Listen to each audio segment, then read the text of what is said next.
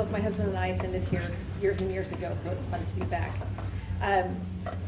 Kip graduated from Colorado State after a scholarship playing baseball, and we moved back to Northern California, which is where we're from. And he began working with the company, Novogradac and Company in San Francisco, that's an accounting firm.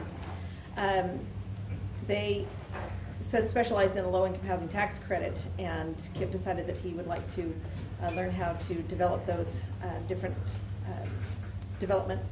And one of the clients offered him a position as a controller with their real estate department, and that moved us to Southern California. And from there he accepted a position with Kaufman and Broad with their multi-housing group. And eventually the multi-housing group from Kaufman and Broad was purchased by a company out of Denver called Simpson Housing. And while with Simpson Housing, he helped build the firm's tax credit development, construction, acquisition, and syndication business into a nationally known operation, as well as a major profit center within the company. During his tenure, he was involved directly in more than 250 separate affordable multifamily and senior housing developments with about 23,850 units nationwide.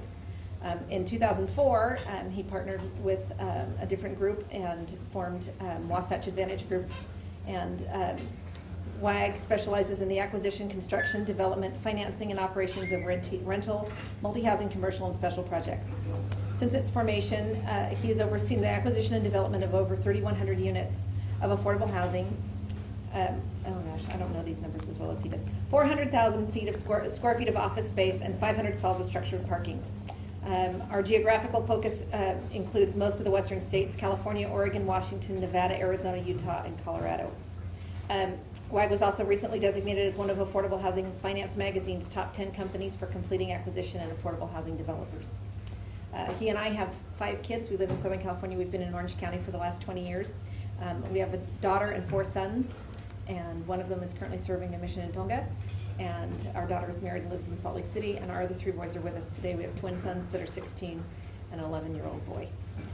And right now, my husband is the bishop of the Young Single Adult Ward in our stake. It's up to you. Well, thanks. We're excited to be here. Grateful for the opportunity to talk with you today. As my wife mentioned, I grew up in Northern California in the East Bay of San Francisco. My parents were both school teachers. Had lots of friends that were school teachers. My parents, though, early on, I could tell that they were interested in making sure that we knew people other than other school teachers, and they were constantly introducing us to other people who had different interests and different careers and different professions. And that was a great opportunity for us to get to know a lot of different people and to find out what they did, and they encouraged us to ask questions about what they did for a living and for their careers. My wife mentioned that I went to school at Colorado State. I spent 2 years at Ricks College, now BYU, Idaho. I played baseball there and then was offered a scholarship to Colorado State to go play there. We had a couple different choices, but we felt like Colorado State was the best place for us to go at that time in terms of academics and baseball and everything, and so chose that. Received a degree in accounting and took a job back home in the Bay Area. And one of the things I want to talk with you about today is relationships, because relationships are very important. They've been important throughout my career as well. Came home and interviewed with one of the big 6 accounting firms in their Oakland office, Deloitte Touche and Ross, and was pretty close to accepting a position with them. And a gentleman whose wife was the young women's president in the ward that my parents were in, and my dad was the young men's president at that time. He had just left Arthur Andersen, another big 6 accounting firm, and had created this firm with a couple of other ex-Arthur Andersen guys that they were based in San Francisco. And he said, well, have Kip come to interview. Well, I at that time was really set on going to work for a big 6 company. Felt like that was the right path for me to go to develop my career in accounting. Wasn't sure if I wanted to be an accountant long term, but because of a previous relationship with a gentleman who was my Deacon's Quorum advisor when I was 12, he became a partner at Deloitte & Touche, actually, one of the managing partners in New York City. He really encouraged me to study accounting and said, if you don't end up being an accountant, it's still a great set of fundamental skills that you'll use in any business that you're in. And I absolutely agree with them. It's a great skill set to have, and has translated into me being able to successfully, or sometimes not successfully, but when it's not successful, at least I know it's coming because I can read financial statements and know that it's not going to be successful. So it was really important for me to do that. But went to work with these guys at this firm, a small firm. As a matter of fact, I was in the conference room and sat at the conference desk. That was my desk. There was only 3 partners, a receptionist, myself, and that was it in this firm. And one of the gentlemen there, by a gentleman name of Michael Novogradic, had been with Arthur Andersen, and this is now 1990, so it's 4 years past what was known then as the Tax Reform Act of 1986, which dramatically changed the tax code for America at that time. And he saw this niche as an accountant, which I thought was amazing because sometimes accountants get really singularly focused, but he saw a niche in accounting within affordable housing. In the 1986 Tax Reform Act, there was a section created called Section 42, which governs the low-income housing tax credit. And he saw that from an accountant's perspective as an opportunity where whoever uses that tax credit is going to need a tax return and an audit for a minimum of 15 years. And he said, wow, I want to be the guy that provides that to every tax credit project in the country. And so he set out becoming the king of tax credits, if you will, from a CPA perspective. And he's been very successful in doing that. Now that company, Novogradic & Company, and Mike Novogradic, who's been asked to testify before Congress and other things about the tax credit, they have 13 offices now across the country and have been extremely successful. But I got to spend some time with him and watch him developed this, and we created a newsletter, a monthly newsletter that I was the editor of. I was just out of college, and he said, you create these articles, and it was from a technical perspective of the tax credit. And so I gained a lot of expertise in studying for these articles that I was writing about the tax credit and its application. We then had a handbook that we published. It's silver. It's become known in the industry as the Silver Bible of tax credits, and probably doesn't mean anything to anybody in here, but that's what it was. And we edited that handbook every year for whenever there were tax changes that impacted that particular section of the Internal Revenue Code, Section 42. And that was my training, was technical. All of my clients at that time were real estate developers. And as I got to know them and got to know their companies more, and I would help them with their tax returns, help them with their audits. I had several other clients as well. One of my favorite clients he was a rabbi who had a side business as the person who went to kosher food manufacturing plants and blessed the food so that it would be kosher. That was his job. What an interesting job. And he had his own company, and he would show up at these places, and I asked him what he would do, and he said, well, I go around and I say a blessing and then I have lunch with them. And that's what I do. And he got paid very well for doing that, to make sure that they could put on that label, kosher is what it was. So I had a guy who owned a Dodge dealership in Las Vegas. What an interesting study of that, of his business and how that worked. I had a guy who was a professional baseball player, and a guy who was a stockbroker. All these different businesses that I had a chance to dive into and understand a little bit more and see how their businesses worked from an accountant perspective as we were doing the audits of their financial statements and as we were preparing their tax returns. But my favorite clients became developers. They're the ones that I was most interested in, and all of our clients, all of our developer clients at that time were involved in the tax credit program. So after 3 years of working with Novogradic, I was gaining this technical expertise of the application of tax credits to real estate development, and I realized that I want to be a developer, and I love this affordable housing. I enjoy creating decent, safe, affordable housing for people. It's a great byproduct of my job. I don't ever want to sound disingenuous and sound like that's the only reason I do it. I do it as well because it provides for my family.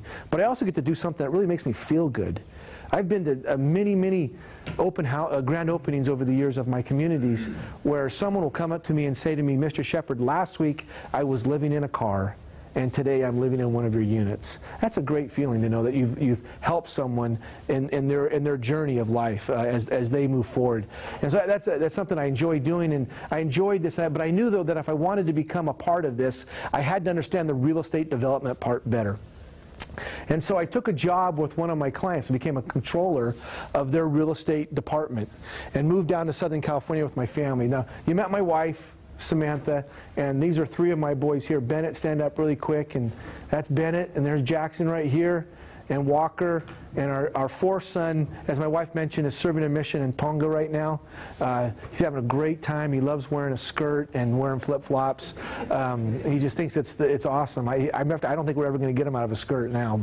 And my daughter is married and lives in Salt Lake City with her husband. And actually, she works for my management company. He works for my construction company, and they live in my apartments. But it's good, though. It's good. We're helping them along. So, But I started to work for this company, and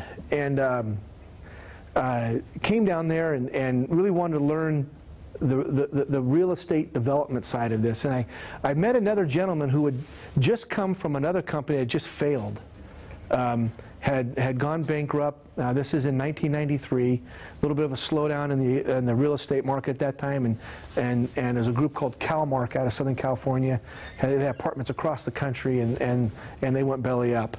And so Mike was a developer for them inside of this company. He was one of their partners, and Mike had hooked up with the principal of the company that I was working for, a guy named Gary Davidson, who was really a dynamic guy. Gary was on the cover of Sports Illustrated 4 times. He was voted on the 40th anniversary as one of the 40 most influential people on sports.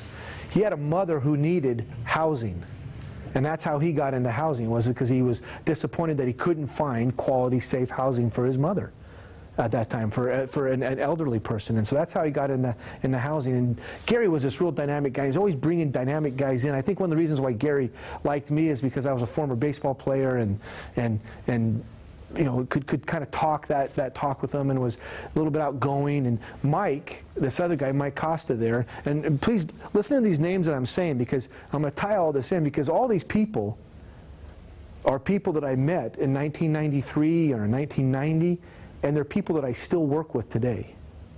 Now we've all gone different paths, but because of those relationships that we forged back then, we're all helping each other now and doing things.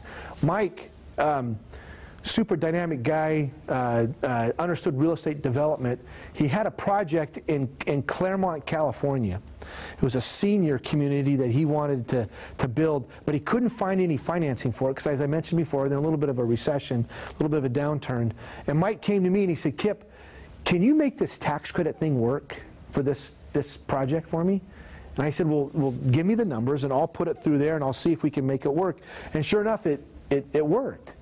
And so he said, well, Kip, if you'll put together the application for the tax credits and take care of that side of it, I'll develop this. I said, I'll do that, Mike, under one condition. I have to be with you every step of the way, because I want to learn real estate development. Every aspect of it. I want to know about title. I want to know about construction. I want to know about management. I want to know about all these different things. And he said, all right, I'll do that. So we put this thing together, and we received an award of the tax credits, and we started to move forward with the project. Now, in the middle of all this, I wasn't aware of this, but Mike was actually being chased by a group called Kaufman & Broad, who is now KB Home. They're a publicly traded Fortune 500 builder in California, the largest builder in the state of California. And he was being chased by them to come and start a multifamily division for their company. Mike said to me one day, he said, Kip, this Kaufman & Broad wants to buy these tax credits for this project. Now, we could spend 6 hours talking about tax credits, so I won't do that because I'll bore you to tears. But he says they want to buy these tax credits to use them on their tax return to offset their corporate tax liability. He said, but Kip, I don't know anything about these tax credits, so you got to come with me to explain it to him so it makes it look like I know what I'm doing. And I said, well, I'll come with you then, and you handle the real estate questions, and I'll handle the tax credit questions. I didn't know, but this was actually a job interview for Mike. I wasn't aware of this at the time. But we went up there, we met with the CEO of Kaufman & Broad by a gentleman named Bruce Carrots, and we met with their secretary, the vice president of Treasury, a guy named Corey Cohen, and we talked with him, and they said, we'll buy these tax credits. Well, 4 weeks later, Mike said, hey, Kip, I'm leaving. Kaufman Bro just offered me a job, and they want me to start a multi-housing group for them, and they want to develop tax credit projects. And he said, I want you to come along with me and go up there and be the controller of this group. I said, wow, that sounds exciting. I said, Mike, but I'm really concerned, though, because as I expressed to you before, I don't want to be a controller for the rest of my life. I want to get into real estate development. And Mike said, well, there's no way in the world I could hire you as a project manager, because they want people who have 5 to 10 years experience as a project manager, a Fortune 500 company, and that's what they want to have. So he said, but if you come up there and interview as a controller, maybe we can get this, maybe we can make the results. I went up there and interviewed as a controller. Well, come on in, Ash. And as they were, this is Ash right here. Ash taught me how to surf on Tuesday. Come on in. Anywhere. Come on in and sit down. Yeah. Great. So in between waves, we talked about him coming. So, but at any rate, we went up there and I interviewed, and Fortune 500 company. Well, not only were they looking for 5 years experience for the project managers, but they were looking for 10 years experience of someone who was a CPA and a controller. I didn't fit either one of those. I took part of the exam and passed it, but then took this job and didn't finish it. One of my great regrets in life is not finishing that CPA exam. Finish the CPA exam. Went up there with them, interviewed. They said, no, can't hire you. So I actually didn't get the job. Stayed in touch with Mike.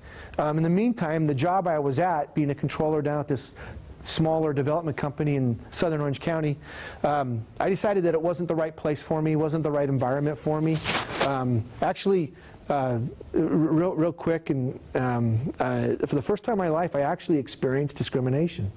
There was a gentleman there who said to me directly, because you're a Mormon, I'm going to make sure that you don't last very long here. He was very, very direct about it. I finally, after a period of time of kind of being somewhat harassed by him, came home one day and I actually didn't come home. I called Sister Sheppard and I said, you know what, I can't do this anymore. This environment's just, it's not good. I'm going to quit. Well, we'll tell you what was going on right then. We had one child, then our second child had just been born, like 4 weeks earlier. And she said to me, well, do you have another job? And I said, no. And she said, well, how much money do we, I said, we don't have any money. She said, well, will we get like 2 weeks pay? I said, no, we won't. I'm quitting. They're not going to give me 2 weeks pay or anything. I'm quitting. I'm walking out of here today.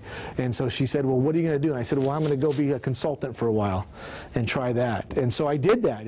And my wife, to this day, I'm not sure why she did that, but she said, okay, if that's what you want to do, then we'll do that. That's what's going to make you happy. Because she knew I was unhappy.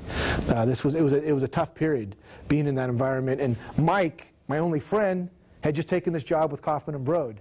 And so I didn't have Mike there either anymore. And so it was kind of a tough environment. We decided that maybe we need to make this change. So we went off and we started a consulting group. And what I did then is I relied on my experience of being this technical guy who had edited the handbook, who was the editor of that newsletter, and I marketed myself to clients as a consultant saying, I'll help you structure your tax credit deal.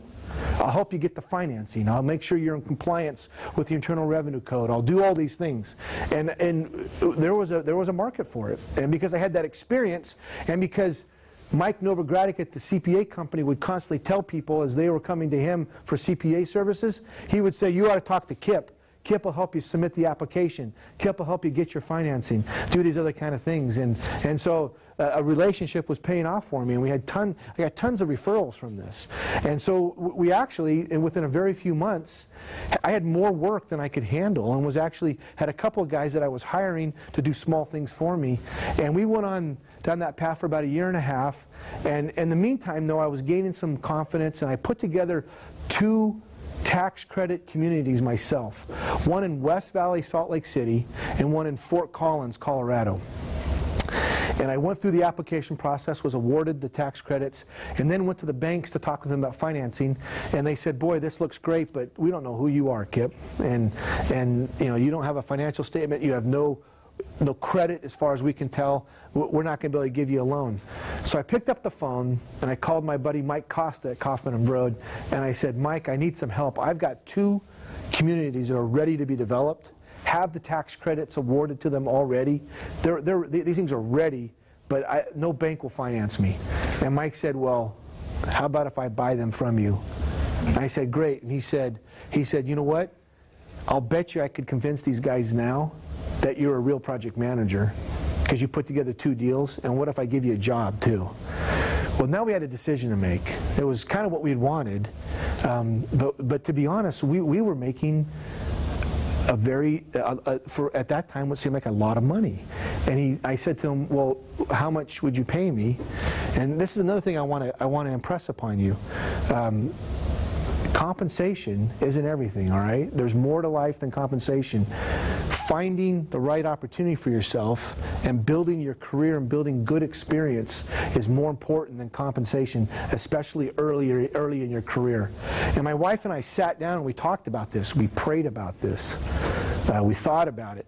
We were making, the salary that they were offering me was 1/3 of what we were making at that time. 1/3. Fortunately, we didn't have we didn't have any debt. We were renting a house. I think we may have had a car payment, which we didn't? No car. All right, good, because I've always told my kids never have a car payment. So we didn't have a car payment either. So we had no debt, no credit card debt, no nothing. We were living pretty cheaply, so we were able to be flexible and make a decision that was better for my career in the long run, rather than having to pay bills right now. There's another thing to remember. Don't get yourself in debt. Don't do it, because it straps you. It doesn't give you the freedom that you need to be able to make decisions. And to be able to make decisions best based upon the long haul, rather than right then having to pay a bill, right? You got a mortgage facing you, got a car payment facing you. You're so fixed on that you get lost in that and you forget about what's more important, which is building a career, building your skill set, making yourself more marketable. So we took this job at Kaufman and Broad. So once again, another relationship had paid off for me. I went from being a no-name consultant to working for the largest developer in the state of California, a Fortune 500 traded company, publicly traded company. And my wife and I sat down and we talked about it. We said, okay, well, we can keep doing one deal here, one deal there, and then having to sell it for a fee and not be able to own the deal and benefit from cash flow from the deal and things. Or we can go work for the largest developer in the state and do 20 deals a year. And think of all the experience you're going to gain in doing that. And we thought that was a better decision, so we took this job. And looking back on it now, it was a great decision at that point in our lives, because as my wife mentioned, those numbers, I don't know if you caught that, but over the next 10 years, I was directly a part of, not indirectly, directly part of over 250 affordable housing communities across the country, all the way from here, Hawaii, Palahua Terrace 1 and 2 in Makakilo, Kapolei, Hawaii, an affordable housing project that I did right over here, all the way to Puerto Rico, and then everywhere you could imagine in between, everywhere. I don't think I went to Delaware. I don't think I had one in Maine either. But we were in something like 37 states as well.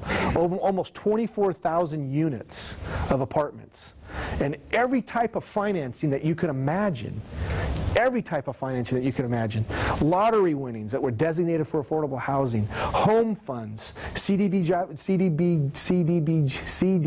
block grant funds, any type of housing that would help to create affordable housing. We were a part of it in every state, talking with counties, talking with cities. It was a tremendous experience, one that there's no way in the world I could have duplicated that experience even as a consultant.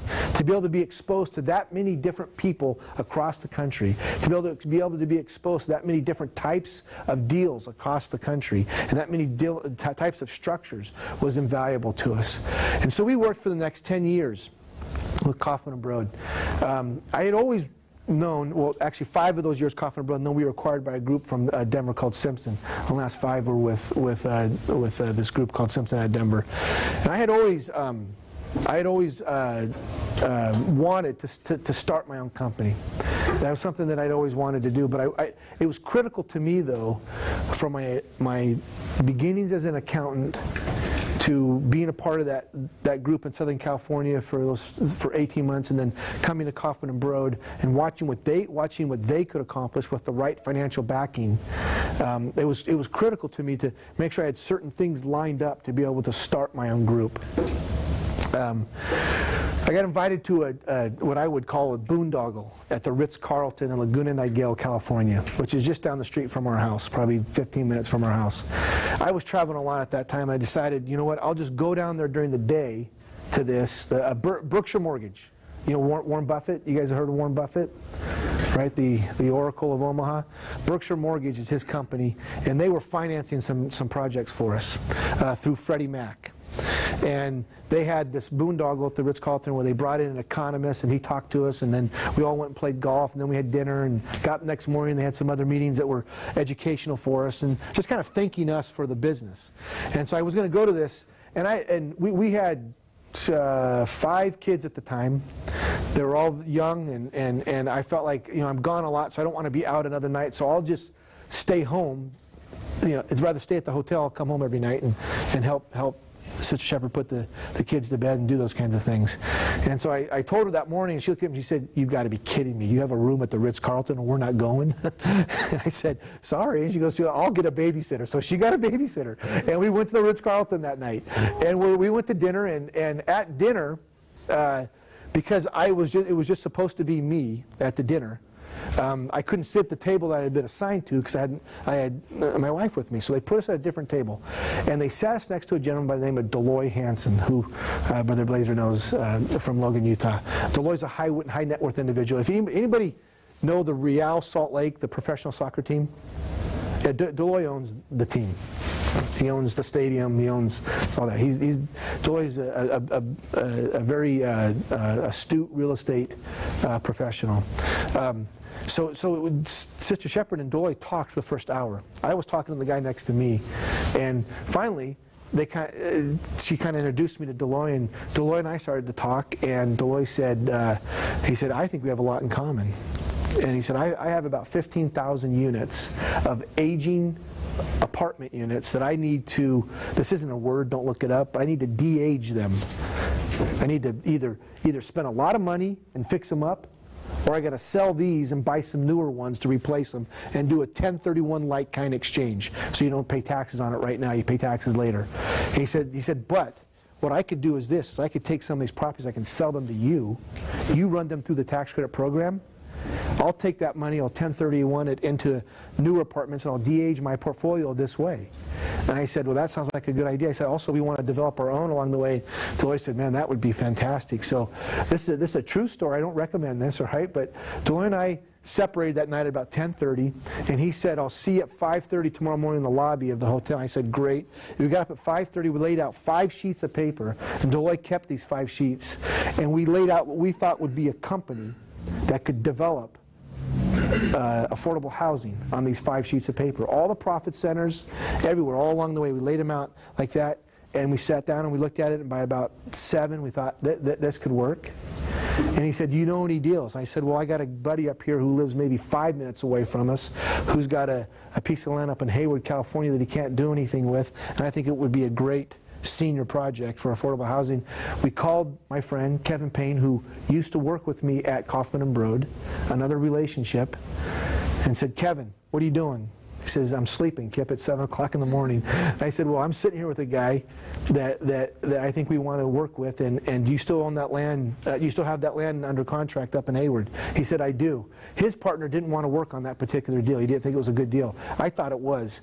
And he said, yeah. I said, well, then get down here, because I think we might be able to do something. He came down about 8 o'clock, and by 10 o'clock, we had our own one-page purchase and sale agreement signed with Kevin, and that was our first deal. And that's how it started.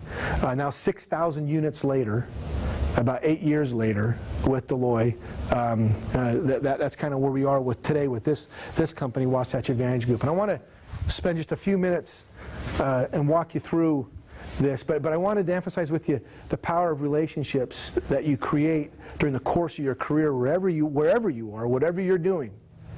Those people can come back and be great partners with you. The gentleman at that job I took, the first job I took out of the accounting firm, the gentleman who was my direct boss, not the guy who was the Sports Illustrated guy, but the other guy who was the CFO, his name was Graham Espley Jones.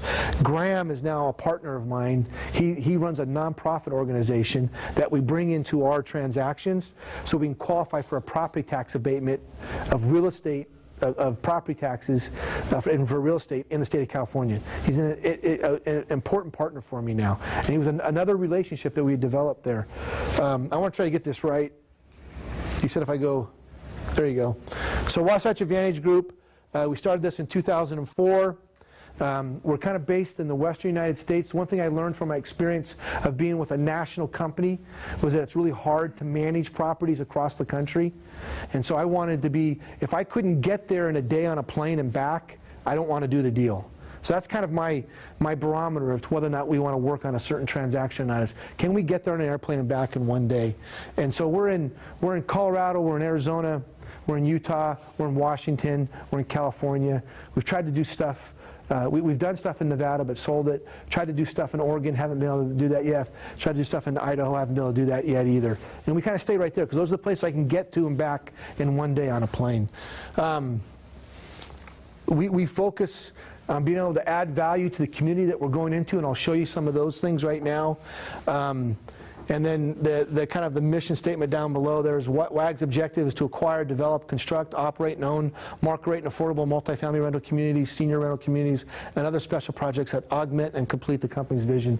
I am a strong believer in cash flow, so we don't sell the properties. We've sold 2 of the properties that we've acquired over the years. That's it. Only 2. We keep them, we operate them, we manage them. A big part of our success is our management company. What we've really become, just so you know, is that we've really become operators, managers disguised as developers, is really what we are now. Everything we do is so that we can own and operate it. That's kind of our core group of companies right there. Wasatch Advantage Group is the development company. Wasatch Regional Builders is my ground-up construction company, full-fledged construction company with superintendents and field engineers and estimators and vice presidents and project managers. Construction people got more titles than I've ever thought of. Every time I talk to them, they want to hire somebody with a new title. They're always at Wasatch Property Management. That's our management company that manages all of our assets. And then Ingenuity Builders, Inc., IBI. So when we acquire an existing property and we want to renovate it and rehab it, that's my construction company for doing that. And that's really myself and another guy in my office. Because what we do is we use my capital improvements group from the management company. So if there's a porch that's broken on an apartment unit, this capital improvements group would come in and they would be the ones that would repair the porch. But I also have them come in and do my renovations as well. So it's all in-house. So the very product that they service for the next 15 years is the product that they're installing today. So there's great synergy in that. They understand exactly what's going into the unit. If we're using Whirlpool or whatever appliance or whatever we're doing, the carpet, the linoleum, everything, it's stuff that they've picked out and they have, you know, 25 years of experience managing so far. So they know exactly what to use. My wife mentioned this. We were number 8 in both development and in acquisition in the country. So we've become a nationally. I mentioned this, so I thought this was kind of funny. This is the one deal that I did in Hawaii. It's over there at Kapolei. Everybody kind of know that side of the island over there. It's 147 units of affordable housing. Been a great project. We worked with a local developer and joint ventured this one here. Logan Park, this is 661 units in Sacramento. 661 units. It's like a small village. It's huge. This property was an absolute disaster. It was crime-ridden, drug-ridden. Prostitution was being run out of several of the buildings. It was horrible. It was just horrible. And it was so bad that we were very nervous about acquiring it. But we thought, though, that we could come in and clean it up and create some real value. And so we came in and we did that. And I want to show you some of the things that we did. So we bought this. The rehab was completed in May of 2009. It's about $80 million project, 661 acres on 661 units on 20 acres. That's pretty dense, 33 units an acre. That's very dense product. And so it's condensed as well. This gives you an idea. That picture, you can't really see that well, but so you can see the clubhouse above, and that's what we did to it afterwards. The clubhouse is important because it draws people in and it gives them a great sense of ownership as well. They walk into this professionally managed clubhouse and they feel good about where they live. One of the other things that we do, though, is on this particular one is we took one of the buildings that was just being used as a storage area and we turned it into what we call a life center. And this is where we have all kinds of social services that we provide to the property. After school programs, they do homework there. They do the character counts program there where they learn values. We actually have a charter school. Here we have all kinds of clothes giveaways, computer literacy program. We have a charter school now that's run out of that. We've had 11 graduates from our charter school now. We're pretty excited about that.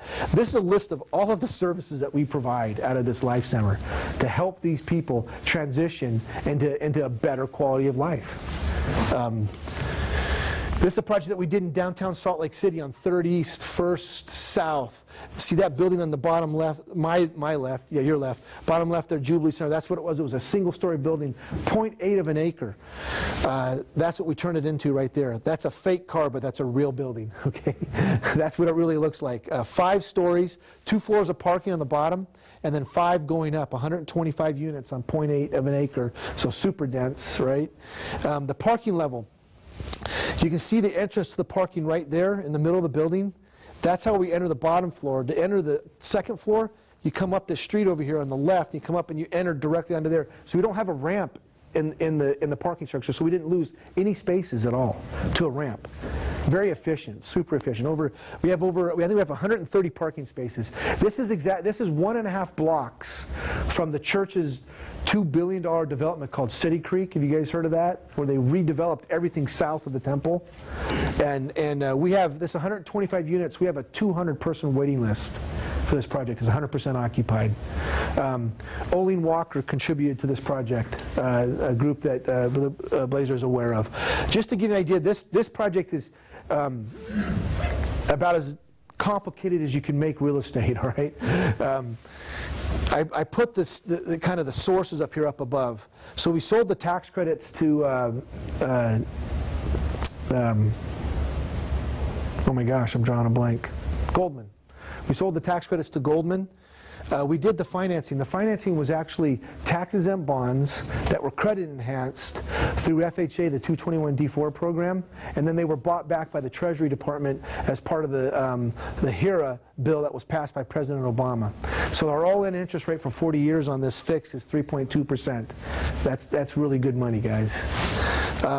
We then went and got $2 million from the federal government. We got $800,000 from the Olene Walker Housing Trust Fund, and we got $200,000 from the Salt Lake City Housing Trust Fund. This closing was just a nightmare. I mean, we were in a big room. There were documents everywhere. I had to sign over 90 documents at the closing. There were 14 different sets of attorneys that were working on this transaction. It was intense, but a beautiful, beautiful project. We got a great article written about us. There's a quote from the mayor of Salt Lake City that talks about the project there. They love it. It turned out great. We then went in Midvale. Everybody familiar with Midvale in the middle of Salt Lake Valley? It's right where the 215 and the 15 cross. There was an old steel plant there called Sharon Steel, and it was a Superfund site, right, and contaminated. The state of Utah came in and bought the land. They then went in and mitigated the environmental concern, and they take all of the liability of the environmental, all of it. 100%. I'm not in the chain of that at all. And then they sold this off. We bought 56 acres of this 160-acre Superfund site right in the middle of Salt Lake City. And right here is a light rail train stop. And it goes up around here that way and goes out further south in the valley, comes down here and turns and goes to downtown Salt Lake City. So all of my residents can walk 2 minutes to a light rail train stop and be 20 minutes from a major employment center. We've done 4 communities on this property, 2 market rate communities and 2 tax credit communities. We did a 76-unit senior community, which averages 40% area median income rents for the residents that live there. It's super affordable for seniors that are on fixed incomes. And then we had a 214-unit family affordable affordable housing project. Had a great article in the Salt Lake Tribune about our residents there, the type of people who live in affordable housing that's done through tax credit programs. This isn't what you're envisioning. It isn't Section 8 subsidized housing. This family that they profiled is exactly what our families are. He's a school teacher, married with 2 kids. We get first-year policemen, first-year fire. They have to have an income in order to live in our property. This is for the working poor, not for the non-working poor. Bingham Junction, the EPA loved this so much that they actually did a 12-minute video on it. If you need something to put you to sleep one day, go ahead and watch that. And that's some stuff that they talked about. You can see right here, that's our affordable project. There's another one there. There's the light rail stop right there. This is the market rate one of the market rate properties on that site. This is the affordable property on that site right here. You can't tell that from a market rate. I just showed you market rate here, and then this is affordable. They look the same. It's great stuff, and people feel great about living there. This affordable one actually got written up in a trade journal as well. Right there, it's called Florentine Villas. That's a picture of it right there. Tuscany Villas, this is the senior one that I talked to you about right there. 4 stories, elevator. That also got written up in a magazine. This is the property that my daughter manages, actually, that's on this property. She manages this one. They live in San Moritz, and she's the financial manager for this property here. And this is our last development that we have left on this property. We're going to do another 192 units that we're going to start actually next month on that property. So we took 56 acres of unusable land, and we turned it into this thriving community that is not only just a community, but it's also a campus of incomes as well. All those properties, we have strategically set the rents in all those properties so that there's a variation of incomes that can live on this property here. This was one of those special projects that I mentioned here. We did the city of Richmond, California. We went in and we redeveloped and renovated their entire civic center. It had been built in 1948 and 1950, and in the Loma Prieta earthquake, it had been shut down. And since 1989 until 2006, it had been empty and just sitting there and was a blight not only on the community, but specifically on their downtown area. There was just nothing going on. It was just dying and shriveling up. And they came in and asked us as a developer if we would help them. There was supposed to be housing involved in it, but when we got going on this was in 2007, right when the world stopped for housing. And so we were able to just work on this part of it. $78 million on one phase, another $22 million on another phase, $110 million, $100 million. They put $10 million of their own in of renovation. It won all kinds of awards. We were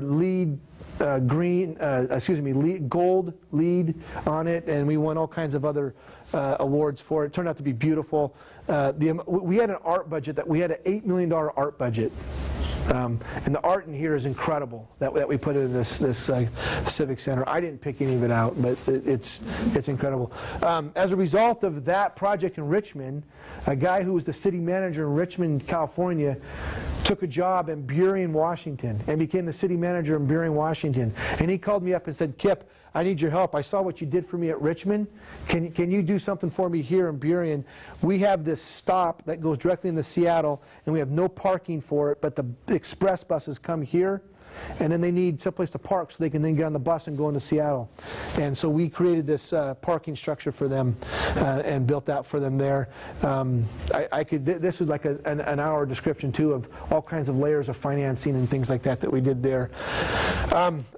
To give you an idea of the detail that we go into, what we did is, in order to make sure that we're as efficient as we can be, because we're a small group, we try to be as efficient. We took the function of affordable housing and we broke it up into tasks.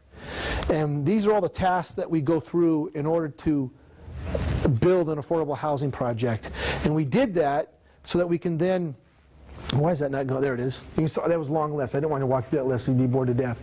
But we did that so we create this flow chart of all the different functions. And then we looked around the room and we said, now who do we have here in our company that can fill these functions efficiently for us? And that's how we structured our group in doing that.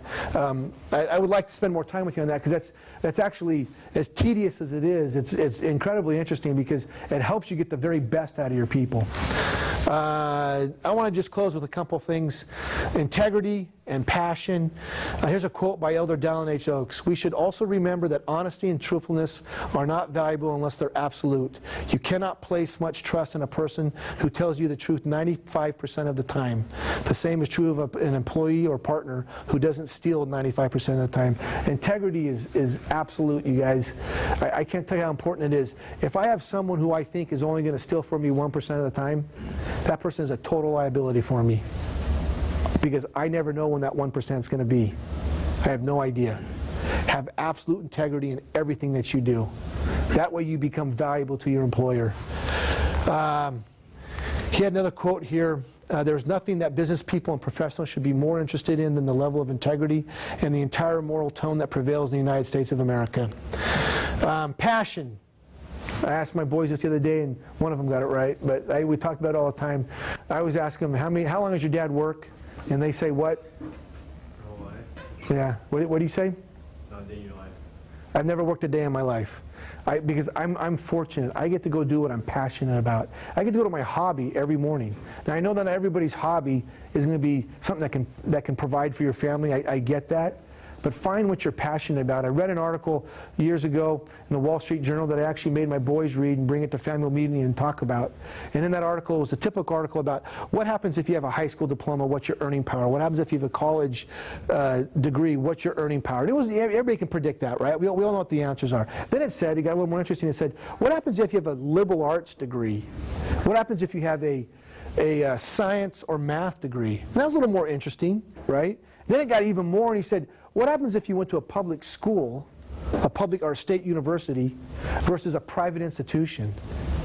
And that got a little more interesting as well, what your earning power could be, what your earning. And then he said, and he thought there's going to be some grand conclusions, and he said, now stop, throw everything out the window. If you don't have passion in what you're doing, it doesn't matter what you're doing. It doesn't matter. Now, don't anybody walk out of here thinking I just told you not to go to school, okay? That's not what I said. You go to school, you get as much education as you can. You become as intelligent and knowledgeable and skilled as you possibly can, and then you keep going back and get more knowledge and more skill. It never ends, all right? I want to read this quote from President Hinckley. To your business or your employer, you have an obligation. Be honest with your employer. Do not do church work on his time. Be loyal to him. He compensates you and expects results from you. You need employment to care for your family. Without it, you cannot be an effective church worker. That goes back to that integrity again I was talking about. I'm running out of time. That's good. Open up for questions. Open up for questions. Anybody have a question for me? How important was your wife along the road that you've just described to this group? There's nothing that I've done that I haven't bounced off my wife. I can't emphasize that enough. Makes me emotional. She's absolutely a partner in everything that I do. My question's for your wife. I mean, how do you handle that? He's making all these big jumps and taking these risks, and how do you just hold on and go with it? You know, it really didn't matter how much we were making. It was whether or not he was happy doing it. And he was so unhappy doing it. At that point, look, let's just go with it. You know, at the very least, I can get a job at Walmart. He can get a job at Mervyn's. We can make it work. You know, I mean, as long as you have no debt. As long as you have no debt. And that's where we work. So we just figured that, you know what? Why not give it a shot? You know, if that's what's going to make you happy and that's what you want to do, then let's go for it. So at that point, you know, that was kind of, you know, and that's kind of been the way that it's been all the way through. We've kind of managed everything so that ultimately our goal was not to make a huge amount of money. Our goal was that we could live comfortably within our means doing what we enjoy doing. I've asked this question to all the speakers who have come to this series. If you could give any recommendation to these students here, what class would you recommend that they would take to be the most helpful to them in a business career? Accounting. That's easy. That's easy, accounting. To understand the inflows and outflows of cash running through your business is critical. I can't emphasize that enough. And accounting is the discipline that teaches you that. May I also comment? That's the same answer I've got from every one of you. Is it really? Well, I wanted to end with this. Is there any other questions?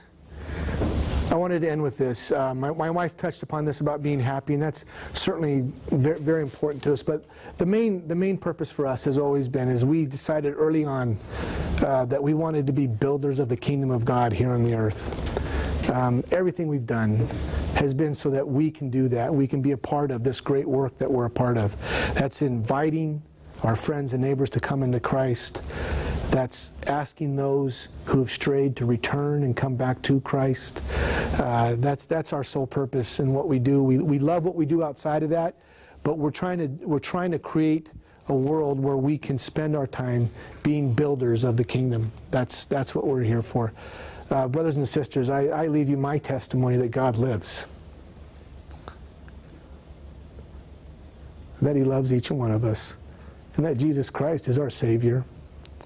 I testify to you, we have a prophet today, and what a blessing that is in our life, to be led and guided and directed by a prophet.